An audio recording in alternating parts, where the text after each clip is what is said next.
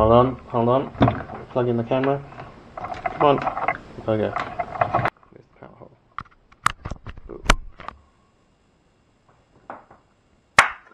Alright, my headphone homies. Right, what was we got today? We are looking at the Grado SR80s, which are a slightly more reasonably priced pair of Grados, but they still sound pretty amazing. I remember, I haven't had a set of these for many years, but I remember being blown away at the value for money. Like, if you change the pads to a bigger pad, like the salad bowls, which you can get cheap Chinese copies of, the soundstage is amazing. I was just looking at these and it's quite interesting. The little button with SR80 is normally held on with hot glue, and you can see on this one the plastic mesh is all warped. Like the circles aren't even, so I'm wondering if they overheated it while they were sticking that on. Also, let's get that on video before I pull these apart. I don't want someone saying I melted it. But yeah, that's how. Yeah, it's just interesting that the plastic mesh is a little bit warped on that side. Slightly warped on that side, but noticeably warped. There, can you see the pattern? Anyway, blah blah blah blah blah. Let's get these apart. Well, then the first thing I noticed versus the other ones that we've been doing is these have a thinner cable, so I'm wondering if there's fewer cores in this one. As we noticed on the PS1000, the sort of £2,000 headphones, they had 6 wires, and then the ones that are around £500 had 4 wires. So I'm wondering if this has just got 2 wires. Be an interesting thing, but yeah, the cable is definitely thinner on these than other Grados. I'm gonna unhook the ear cup. I've got the warming doodad warming up. As I said, I've only ever done one pair of these, and it was my own personal pair, which I then eBayed off because couldn't afford to keep them at the time because I was super poor. But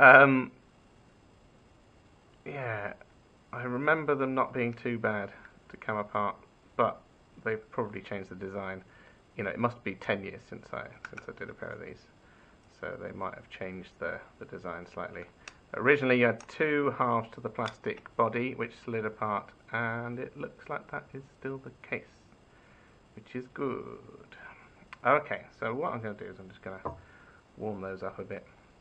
Yeah, so on here you can see some of the hot glue around the edge there. There's a little bit of schmoo on there. So yeah, so this central part slides out from that one. Once it's released, you have got a little bit so that the cable doesn't get caught. Because on the PS1000 they didn't. On the last pair that I did, they didn't have that, but I'm sure I've done a pair before that did.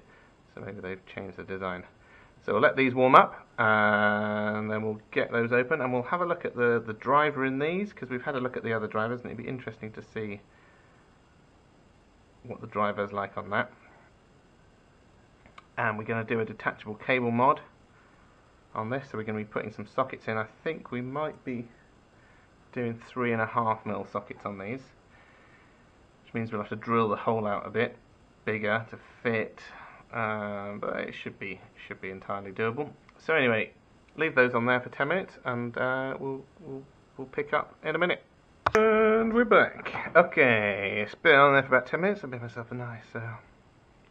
Sorry, got a sweet in my mouth. Made myself a cup of tea. Helped wake myself up this morning. It's a mad tea. It's got like cucumber and all kinds of weird stuff, but it's quite nice.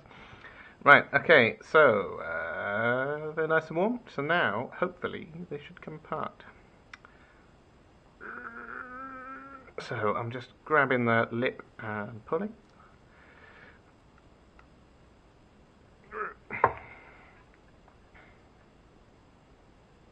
Oh, this one's definitely moving. Come on. As soon as I take it off the warming plate, it starts solidifying. Right, okay, so there you can see we've got it apart. Lots of hot glue around the outside. Ooh, interesting. Okay, sorry.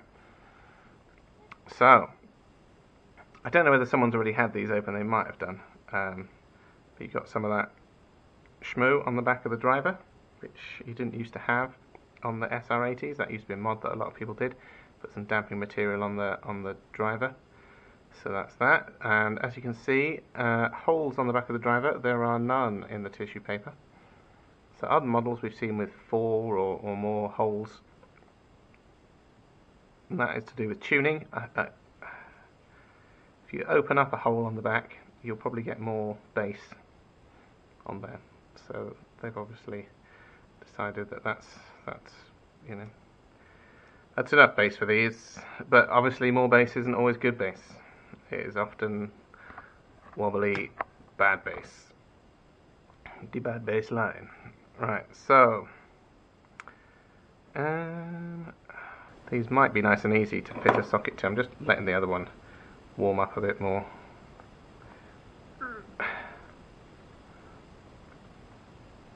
No, doesn't want to come out. Why do you hate me so much, Grados? Why? No. More heat. More heat.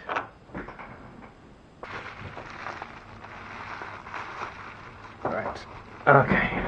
There we go. Right, so that's all tucked in there with some bubble wrap, which is going to act like a little insulator to help in there. And also I can see if this gets too hot, because the bubble wrap will start to melt.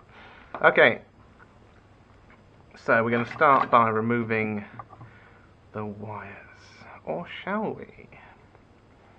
Because what I'm thinking is, if you're modding a pair of these, you're probably going to want to do it the cheapest and easiest way possible. So what we might do is just snip the wires, solder them onto a socket. So if you're following along at home, it's a relatively easy job if we do it that way. So looking at the cable, as I said, yeah, these have just got 2 conductors. So under £200 it looks like you get 2 conductors, like 500 to 700 you get 4 conductors, and then over 1,000 it looks like you get 6 conductors, which is interesting. Interesting. Again, similar cable design where you've got a very loose fitting outer sleeve. So what I'm going to do is I'm going to snip it about there to give myself a bit of room. I can remove that, and I have these two wires already on there. So that's going to save time on the soldering. You're going to find an appropriate socket. I should have a bag of them here.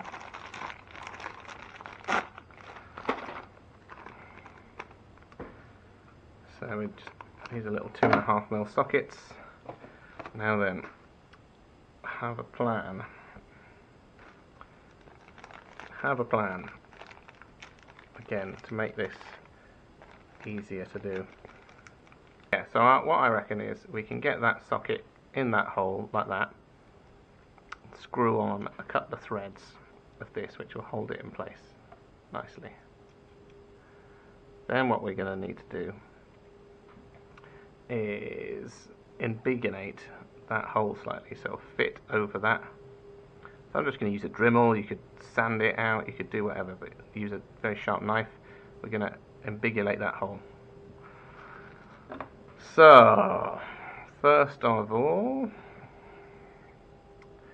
we're going to want to solder these wires to the socket. Yeah. Alright. So I think that's positive, that's negative.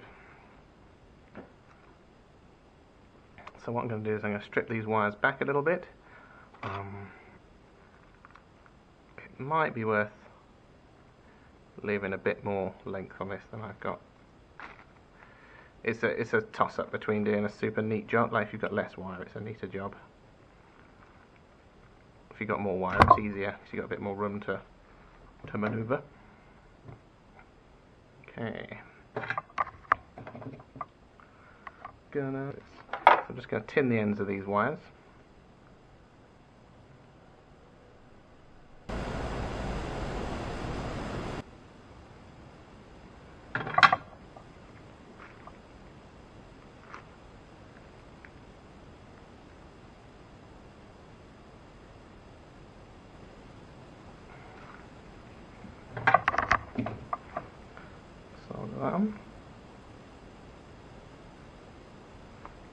There we go.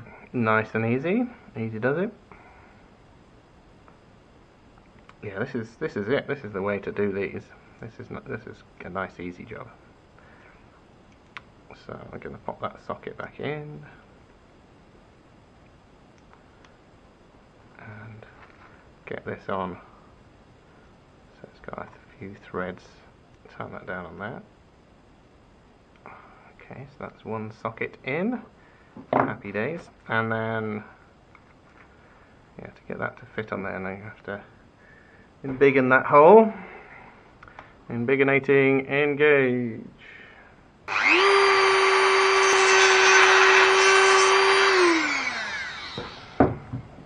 That embiggened enough.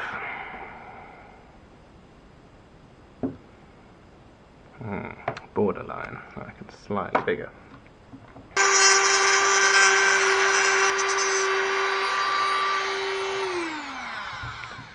There we go. Big. Alright, so that's one basically done. What I'm gonna do is I'm gonna reuse the glue. That's what I did on the last pair, so I'm gonna rewarm these pieces and then squeeze them back together. Cool, right, so hopefully this other one is now warm enough. We'll start warming these ones up, ready to put them back together. Is this now cooked? Oh, I got some movement. We're winning.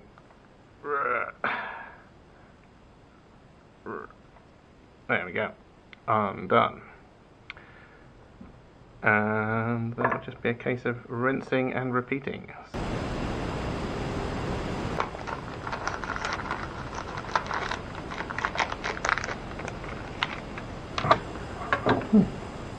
Weird.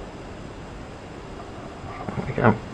Okay, I'll put that in the same place.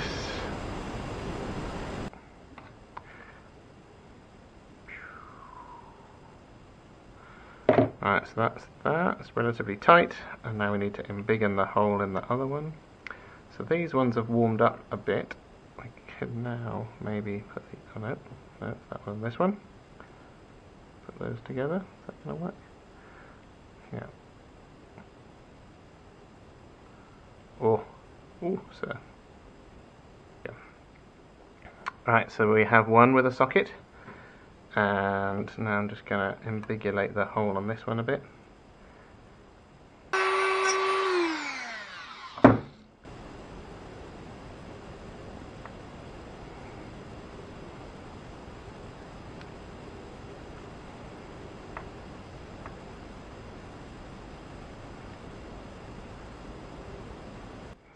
There we go. So that's pretty much it.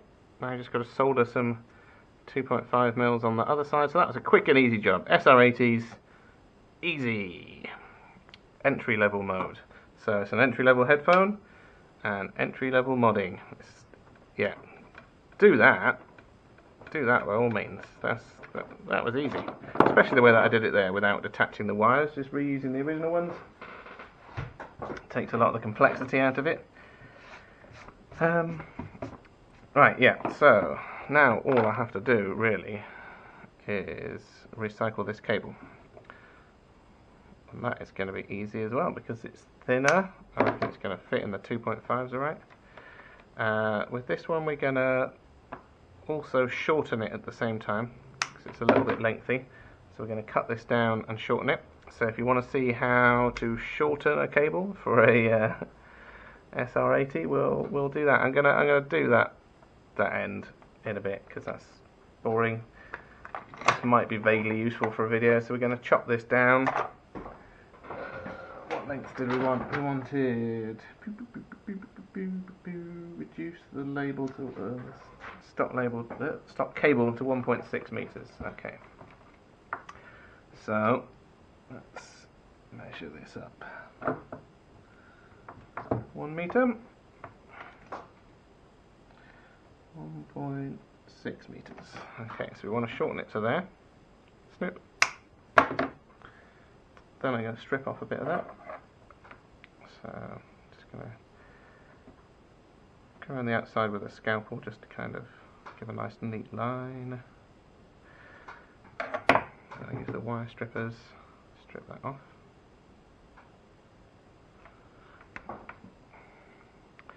Okay, and then inside we've got our 4 conductors. You've got 2 blue on these ones. The blues are the negatives, and then we've got a white and a red. Red being right, white being left usually. Alright, cool. So I'm going to tin the ends. It's a pretty easy job. You know, any pair of headphones is going to be pretty similar. You can have 3 or 4 wires to connect to the jack. Strip them back. I would always recommend tinning them first. Makes the operation easier. We've got some pretty nice jacks. So I'm going to put a nice jack on this. It's got these, look at that. Oh, nicely machined body on those. Big thick piece of something or other. I don't know. Feels a bit too heavy to be aluminium. Might be steel. And then we've got cores here in rhodium or gold. Should we go with gold? Traditional? Right. I like the rhodium. I think they look classy. But not a lot of people know what rhodium is. So they assume it's a cheaper jack when it's actually more expensive. But we'll go with the gold. Okay, so I'm just going to pop that over there. So yeah, I've chosen these because they've got quite a fat opening on the back there. Big enough for this cable. Also, they're sexy. Let's not forget that. Big important part. Okay, so we have this. So, well, if you're soldering a jack and it looks like this inside, this one is the tip, this one is the ring, and then this one is the sleeve. So we're going to solder the sleeve first. Just get a little bit of solder already on there. A little bit on the jack as well. Okay, so what I like to do is fold the ground ones backwards like that and solder it on. It makes getting the cable in the clamp afterwards easier.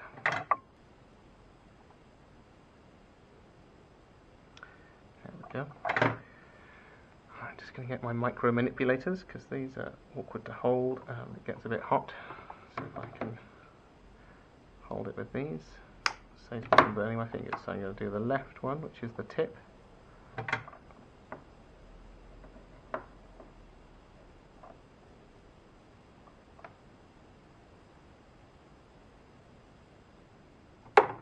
Oop. Yeah, you can see now because I've soldered that upside down, that now naturally kind of goes into the clamp at the end there. What I might need to do is just trim this back a bit. Might be a little bit too long.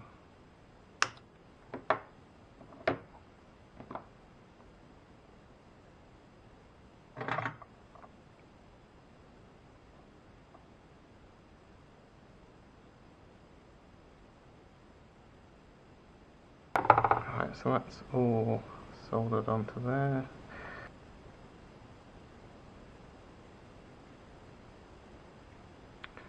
Do this up. Okay, so I'm just going to check there's not continuity between any of the pins. Ooh, that was close. There we go. Yeah, no, they're all good.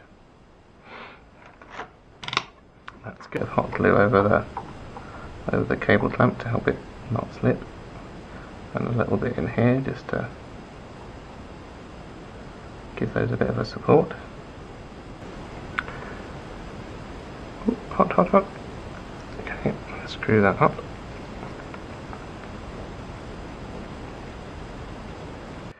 Okie pokey. So that's how you rejack a cable for some Grados. We've seen how you do a detachable cable mod. I'm just going to kind of neaten this up a bit and finish off the cable, and then we're all done. Alright? Yeah, like, subscribe, do the things with the buttons and the stuff. Jazz hands. Alright, see you. Anyway, bye.